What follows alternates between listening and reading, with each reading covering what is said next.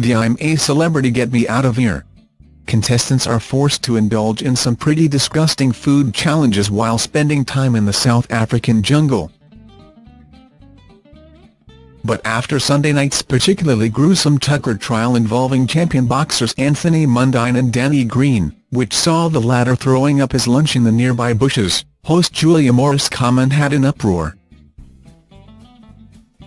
Looking over to professional model Simone Holtznagel, the 49-year-old comedian pointed at a sickly Danny and joked, "Does this remind you of Australia's Next Top Model?" Scroll down for video. The joke, which appeared to draw on the stereotype of models having eating disorders, fell flat on a bewildered Simone, who only managed to raise a wry smile in response to the live TV blunder.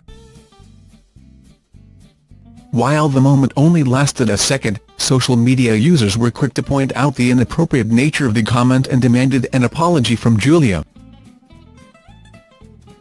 "Well, that's a very, very low blow," one person tweeted angrily.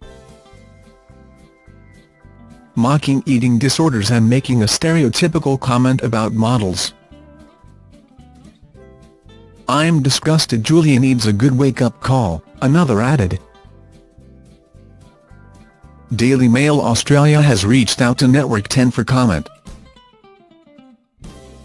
Simone, 24, competed in the 7th cycle of Australia's Next Top Model and was named the second runner-up during the finale at the Sydney Opera House in 2011. She has since been featured in Playboy magazine, Bras and Things and Guess.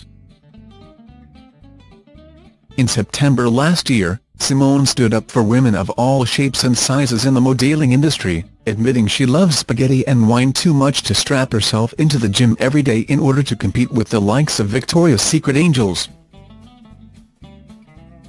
"Everyone always has a fit during Fashion Week, saying the girls are so thin," she said to news.com.au. "Embracing all sizes is good, and I think people have to remember that some people are born thin, just like some people are born curvy."